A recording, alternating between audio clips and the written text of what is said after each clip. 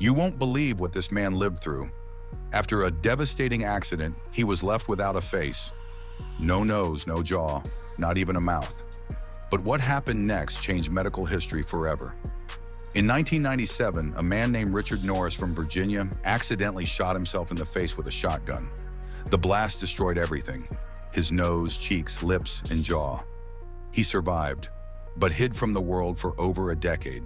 In 2012, doctors at the University of Maryland performed the most extensive face transplant in history. It lasted over 36 hours, involving dozens of surgeons. They didn't just repair his face, they gave him a new one. When Richard saw his new face for the first time, he cried. He could eat, breathe, and smile again. It was a second chance at life. A man without a face, now a symbol of resilience and science's power. Don't forget to like and subscribe for more unbelievable true stories that you'll never forget.